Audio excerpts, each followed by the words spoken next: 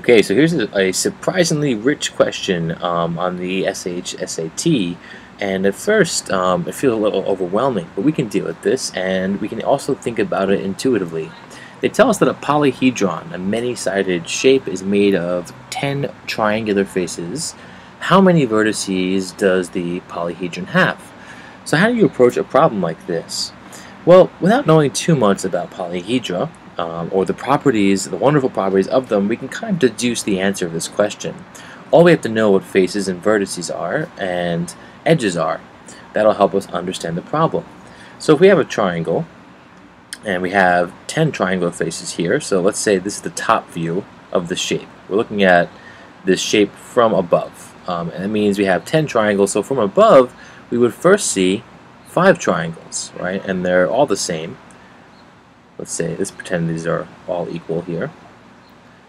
So this is like our top view of our shape, and imagine these triangles are coming together at an angle to a point, and we'll look at a 3D rendering of this in a moment. But here are your 5 triangles. A vertex is a point where two or more lines meet. So here's one vertex here in the middle. Then I'll use a different color for that, sorry. So here's a vertex, 1, 2, 3, 4, 5, and 6.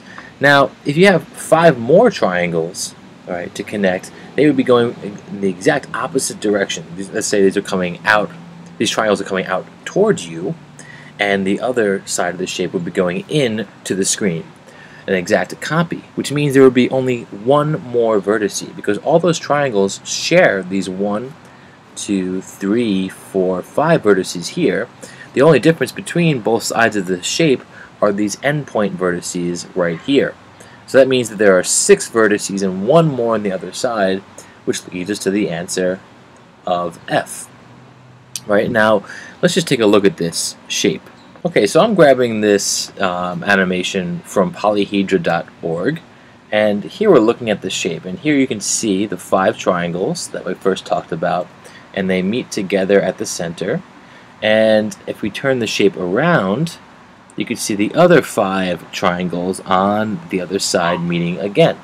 And this is the other vertex that's not shared. These other vertices that I said were shared, you can see them right here. They're shared on both sides. We don't count them twice. And this is called, if you want to name this thing, a triangular dipyramid. And it has 10 triangular faces and 7 vertices. It also has 15 edges, and that's where I think we can go a little bit further with this question so you can understand why there's no need to memorize this shape. So just to recap, I kind of imagined how the shape would fit together, and I came up with this here, and you might have to do something similar if you see another type of problem like this. But there's a lot more to this process than just picturing a shape and happening upon the edges and vertices and faces. There's a wonderful connection between them, which is called, or referred to as, Euler's formula. Here's how you spell it. You can look up more on that. I'm sure we'll be creating more videos on this. Now, Euler is a famous mathematician who came up with lots of great ideas and really developed mathematics in wonderful ways.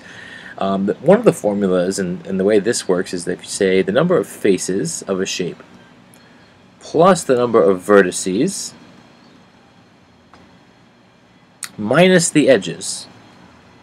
And polyhedron, right, this is always going to equal the same number. It's always going to be equal to 2.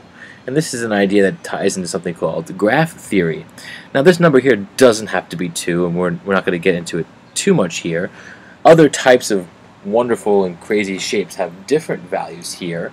So this is often called the Euler characteristic of a shape. So just be aware that there are other shapes that are just these wild shapes that have different characteristics other than 2. Here, we're dealing with this situation where the faces plus the vertices minus the edges is always equal to 2. And this is not something you have to memorize. You can deduce or reach this conclusion by constructing a simple shape, like a cube, and understanding the faces and vertices and edges of that shape to understand a pattern here. So that's again how I might go about doing this. If I was to say, okay, well, how does this work again? What's the connection between faces and edges and vertices of a shape? Because you never know what they're going to ask you, right? They might ask a similar type of question here, but they might change it and ask you for edges, or they might ask for a more general kind of solution. So you have to understand a little bit more than just this scenario. So with a cube, what happens? Well, we have faces, we have edges, we have vertices. We have 1, 2, 3, 4, and then another 1, 2, 3, 4 vertices. So that's 8 vertices. And a cube, of course, like a number die, has 6 faces. And how many edges does it have? Well, it has the 4 on the top, 1, 2, 3, 4, 4 on the bottom, and then 4 on the lateral surface right here. And we don't need those, so we'll just clear that off. So that's 12 edges. So 8 vertices, 6 faces, and 12 edges. Now, is there a connection between these numbers? I think this is going to make a little bit of a leap. And you can look at them in different ways, but if you try Euler's formula here, you can see that this works. You take 6 faces, you add it to the 8 vertices, and you subtract the number of edges, and you get 2. So this works. But why does it always stay at 2 in these types of simple shapes here? Well, let's try something out. What if I was to add an edge over here? What happens to the shape? Okay, well, I changed the formula now, right?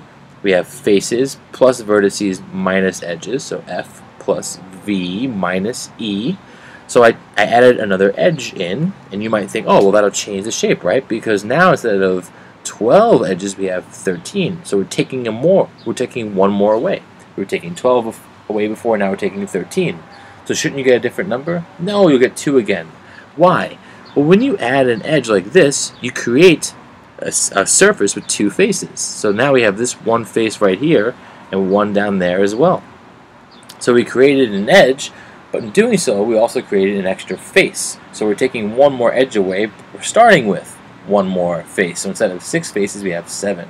If you have 7 plus 8, and we haven't touched the vertices here, we have 15 minus 13 is still 2. There's this great property here. And you say, well, can't you just add another vertice somewhere? And won't that change things? Well, if I add this vertice here, sure, I add another vertice, but I then cut a line into 2 edges. So I have 2 edges here. I have another edge. So if I add another vertice, I also take away another edge in this formula. So it stays balanced at 2.